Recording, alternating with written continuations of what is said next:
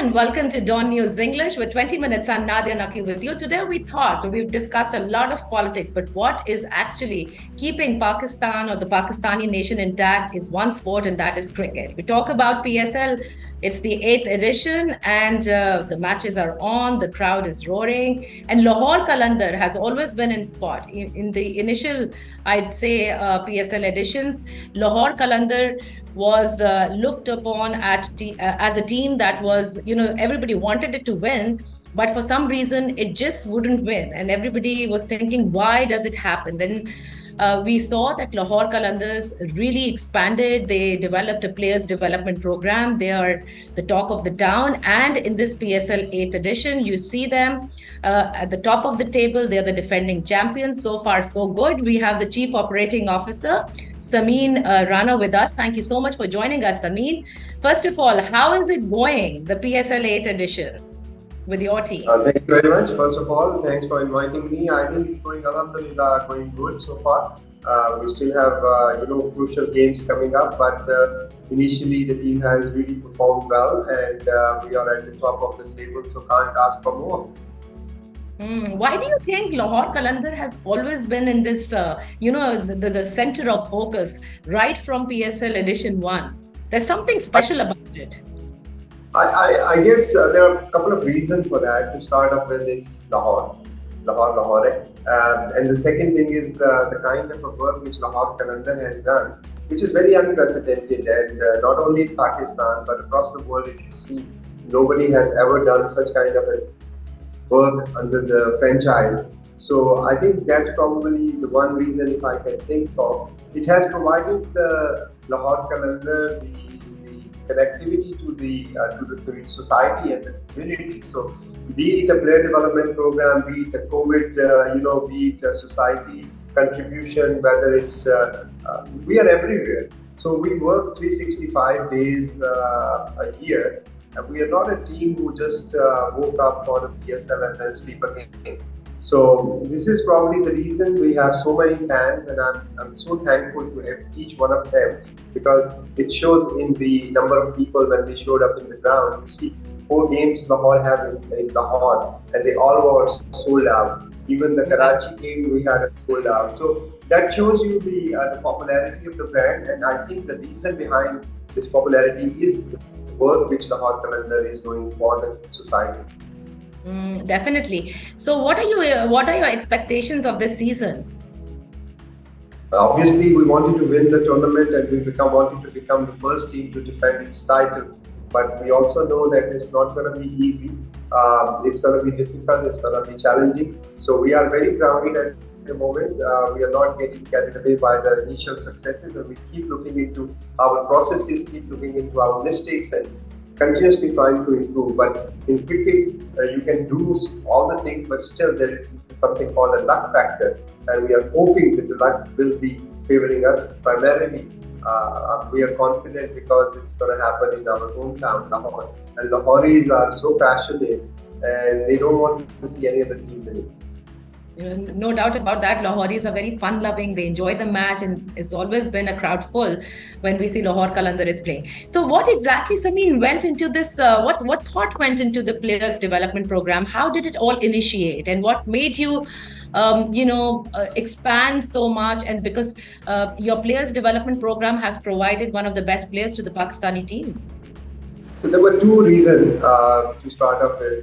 First of all, there was a business reason, which was Qalandar. When we came into this business, we were probably the only franchise which took cricket as a business. We did not use this franchise as a leveraging tool to promote our other businesses. We could have done that. We have lubricant business. Atif was owning that business, so he would have done that. But then we thought that if a business cannot stand on its own, then there is no point of doing it. So we purposely decided to have cricket as our business. So for this business, we needed a raw material, which is players. And for those players, when we bought the team, we were told that there is no talent left in Pakistan, and the funnel is empty. And the first season, if you look into our emerging category, we got 2 players. One was 31-year-old and one was 29-year-old. And those were labeled as emerging by the Pakistan Cricket Board. So after the debacle of the first season, we didn't have, to be honest, an opportunity, because we could have waited for other teams to let their players go and then we will pick it, or we take a difficult path, which is a longer path, to develop our own player. So we took that path, and initially I know a lot of people make a lot of fun of this program.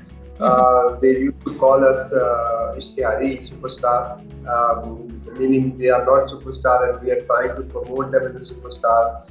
We did a talent hunt program, and then people labeled it as a gimmick to make money. No, there was no money we were making, we were actually spending money. So I think hats off to Akif Javed, Atif Rana for consistently believing in this process, consistently working hard. Then we become the first franchise to have a collaboration with Cricket Australia. We send our players over there. So whole thing was happening for, number one, love of the game, number two, for the society, and because we believe that Pakistan has a talent. To promote that talent, and number three, we're going to serve not only Qalandar but Pakistan as well. For the period like 4-5 years, initial time was very difficult, but now, alhamdulillah, everybody is understanding that what we said and what we believe was the right thing. So for the viewers, if you would like to tell us a little bit about how does one enroll in this players development program, because there's a lot of talent in Pakistan for this sport. Yeah, so initially we used to do open trials. So we used to go to different locations and we make some announcement in the social media or our partner, TV partner, and we put some hoardings that come for open. So anybody could have come. The first 3 years we did that, and there were like 500,000 kids physically trial in those 3 years, from Kashmir to Layya to Sargodha to Faisalabad to Gilgit-Baltistan, you name it. Then obviously it was becoming difficult logistically. COVID came and we were not able to go to different places. And also, rather than giving them 2-3 day opportunity to do the trial, we end up with having our own high performance center in Lahore. So the idea behind high performance center was two things. One, to provide any kid across Pakistan and even outside Pakistan an opportunity to come and get trial. And the second thing was to make sure that we have a facility where we can also develop our own player. So to answer your question, anybody can come to our high performance center, to our social media, to any means, email, phone calls, they can come and book their appointment. It's open for all. Is there some age category? There is no age category limit. We have at the moment 128 players aging from 5 years to 40 years. Wow, you've got young kids also. So what about, there's a lot of investment that is done in men's cricket. I mean, across the board, across the world, I see. But women cricket is not so far behind. So are you also investing in that? Definitely, I think Lahore Qalandars is probably the first franchise who has done that. So we have done an open trial for the females as well just recently, like 6 months ago. And we got 50 girls who are participating in high performance center. But for the female or women cricket is that, it needs to be built. The brand needs to be built. Men cricket is very popular in Pakistan, but unfortunately, women cricket doesn't get a lot of attraction or a lot of eyeballs. There are many reasons for that, but the ground reality is as such that our women are not, unfortunately, encouraged. So taking the success of player development program, we thought that probably through this brand we can promote the women cricket in Pakistan, and that's where without even having a women cricket team or without even having anything to showcase the women talent, we end up having a trial for these women. And I was pleasantly surprised to see the number of women showed up. They say Pakistan, I think at times, I don't remember what time, but I think there were like 50 girls playing cricket in Pakistan. But on our trial, there was 1,000 girls showed up for just trial. So that shows, that's a huge number. That's a big number. So we were pleasantly surprised. So that shows us that Pakistan also have a lot of talent when it comes to the women cricket. But unfortunately, we don't provide our women equal opportunities, which is very unfortunate. And Lahore Qalandars is fully committed to correct this thing. But we do need platforms. So unfortunately, there's no PSL and there is no team which we can own at the moment. So all I'm doing is that we are reaching out to our partner in Yorkshire or in Australia and requesting them to train our girls. So we have an MOU signed with Cricket Australia where we can send 16 of our girls. Okay. But I think Pakistan Cricket will need to do more on women. As a franchise owner also, where would you like, Sameen, are you happy with the way the PSL has been executed in all the seasons, or would you enjoy that more provinces and more cities are participating? And do you think we still need and we still have to go a long way in terms of developing our stadiums, our pitches in more cities other than Lahore, Karachi and Pindi? I think the most important and the fundamental thing is making sure that this business model works. Quite often I heard adding teams to it, but the reality is that the existing franchise owner till last year, they were all in losses. And as a private owner, obviously everyone wants to make sure that the bottom line is at least break even. Nobody wants to lose money, but hats off to those 6 franchise owners who have, without any gain, they were continuing to invest in Pakistan for the benefit and for the love of their country. Right. So those 6 teams, first of all, there are some fundamental issues in the existing financial model which need to be corrected. Those corrections need to be done sooner than later. It's been 7 years that we've been talking to Pakistan Cricket Board. There are some improvements done, but there are still some very, very basic fundamental challenges which need to be addressed before even we think about expanding this. Because the last thing we should do is to get carried away by the name and the success, and without realizing that we need to keep an eye on sustainability of this product. Because it will be very unfortunate if we end up, not being able to survive the economic conditions if we don't correct the thing or if we don't take steps now. So in my mind, it is absolutely necessary for Pakistan Cricket Board to address those challenges before we do anything else. What exactly are those challenges that you would want that addressed? Yeah, to give you an example, that there are contractual, anomalies. For example, I would call it anomalies because at that time when we signed up the contracts, to be very honest, it was more of a love of the game and love of Pakistan that we all came and invested. I'm giving you an example that like 6 years, there are millions of dollars of losses which each team is carrying. So we need to come up with a solution where we need to share the burden. Unfortunately, in Pakistan, when this become a product, now everybody wants to get benefit out of it, but nobody is worried about, or looking at the expense of it. So to give you a recent example, the security issue, where you heard that the games are moving to Karachi, which is going to be a disaster for the team. But this was all about money. And at the end, the only one thing the Pakistan Cricket Board used to provide, now franchises are taking the 50%, which we did not agree yet, but still that is a proposal that the 50% cost should come to franchises, which is not fair, because franchises pays you fee, franchise pays you players costs, they pay you hotel, they pay you ticket, they pay everything, and then on top of it, then if you are wanting to provide a presidential security because of your country's circumstances, we should not be burdened with that. And we have, unfortunately, people who even don't understand the finances, and they come up in the media and give ridiculous statement of 70 crore profit or 80 crore profit, which is hurting the brand. So far away from the reality. But unfortunately, this is the world you have to live in. That's quite a challenge. Franchise, yeah. So Sameen, one more thing. Do you think, yes, we have Lahore Qalandars, we have Karachi Kings, Islamabad United, Multan Sultan, and Quetta Gladiators. Do you think there is more space for more teams, and that will make PSL more challenging also?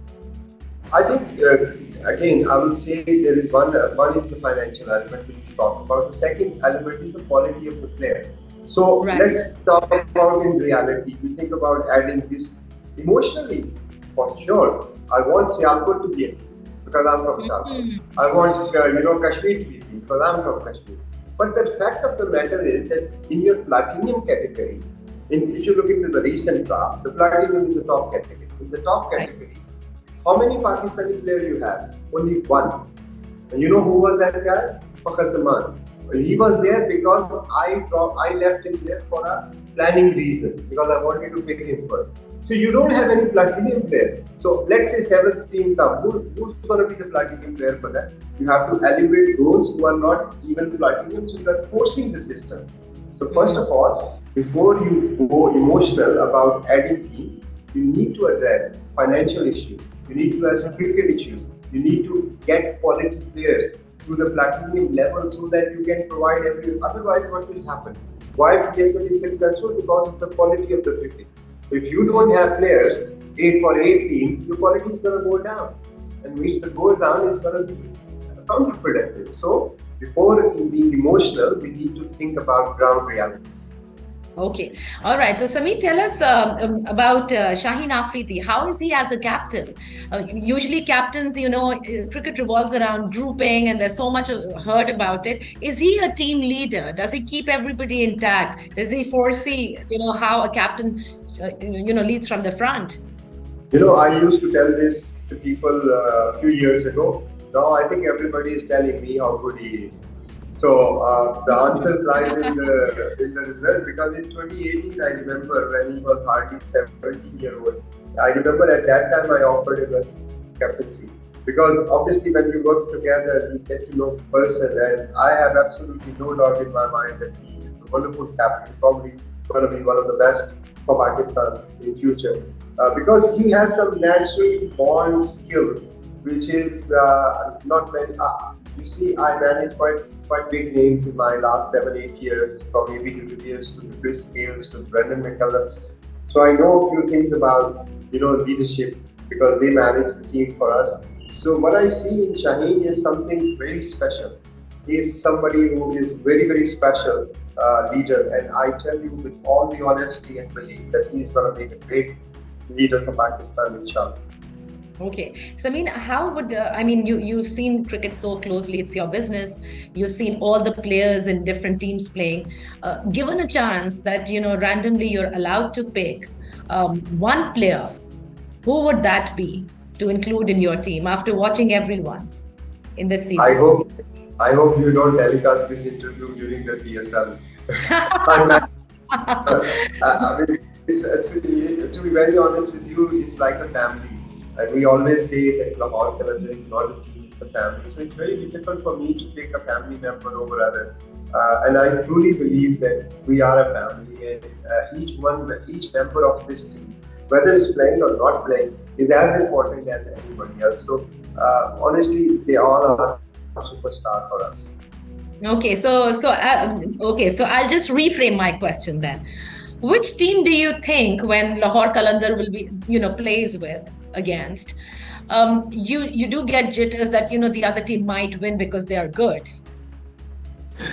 I've been in this business for quite some time, so I tell you, with all honesty, T20 cricket, you can't take anyone. Even it's not a test cricket where you have Australia and you have a Zimbabwe where you're playing it. Zimbabwe don't have any chance. With due respect to Zimbabwe, but Australia will walk over. In T20 cricket, anything can happen, and any team on a given day can beat any team. So for us, obviously the top two table teams which has in this season so far performed really well are the immediate concern or threat, Multan and Islamabad, simply because of the fact that they are the table topper along with us. But that does not mean that other teams are lesser. The race is as such that any team, with the exception of unfortunately Karachi, I think can qualify. Quetta Gladiator, who is at the bottom of the table, is a very, very good team. And I tell you, we always worried about them as well, taking their player very seriously. They got quality players like Naseem Shah, like Iftikhar, Sarfraz himself, and they have a quality, international player, Kaptil, Jason Roy was there. So the long story short is that in this format, you can't say that one team is stronger and the other is not. But at the moment, obviously, those two top teams are our immediate focus. Thank you so much for your time, Sameen. We wish you and, of course, all the other teams all the best, and we appreciate your investment in terms of progress for cricket and the talent in Pakistan. And we hope that, especially regarding the female cricket, the women's cricket, what you're developing, it does function the way the other player development program has, and we have more females and good talent working. And I hope that all the challenges that some of them that you have mentioned are also addressed, because those are challenges that all franchise owners must be facing. Thank you so much for your time. That's all for 20 minutes right now. Goodbye.